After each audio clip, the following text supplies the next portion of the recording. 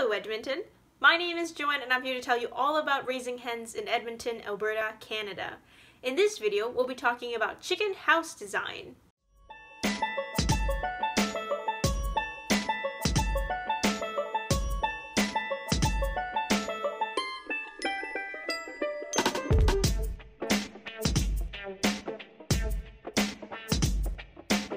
Shelter serves two purposes: protection from predators and protection from environmental conditions.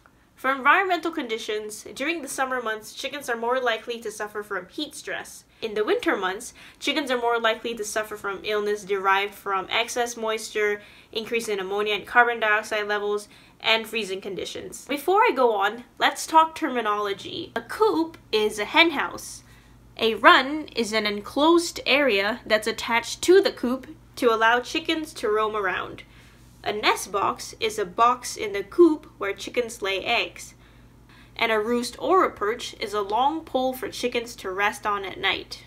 Now when you're building your coop, you want to make sure that you position it in a way that reduces wind exposure. Another thing you can do is position your windows to face south to catch more of that light during the winter months. If you're planning on raising laying hens, you want to make sure that you provide artificial lighting for at least 14 to 16 hours of light per day. And the fourth thing you should do is make sure that you have a sturdy roof to withstand all of that Edmonton winter snow. Some common materials that you might want to use are polyurethane spray foam insulation, reflective insulation, glass wool insulation, or fiberglass insulation. Make sure to include a vapor barrier so that your insulation material does not become moist or wet. Also, chickens will eat anything, so make sure that your insulation material is properly covered and hidden. You can build a run or a fence. Just make sure that it is protected from all the predators outside and it doesn't let your birds escape.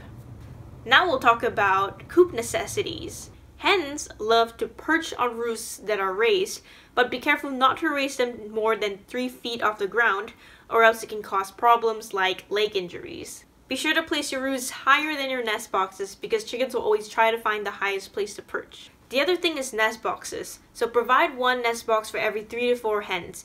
Hens prefer nesting boxes that are private, not crowded, and comfortably bedded. They will lay eggs in nest boxes that are shaded or in the darker parts of the coop.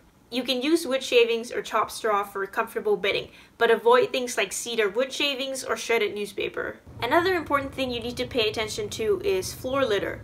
Chickens need a dry environment, so make sure you provide 2 to 5 inches of absorbent litter material such as wood shavings, straw, or chips to reduce moisture content. Finally, make sure you provide a dust bath. Dust bathing is a very common behavior seen in chickens. They love to roll around in loose materials such as sand, dirt, and mulch. This helps clean their feathers and remove parasites.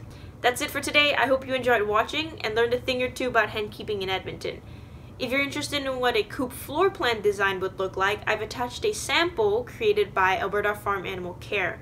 You know, Alberta Farm Animal Care, or afac, is a multi-species livestock welfare organization.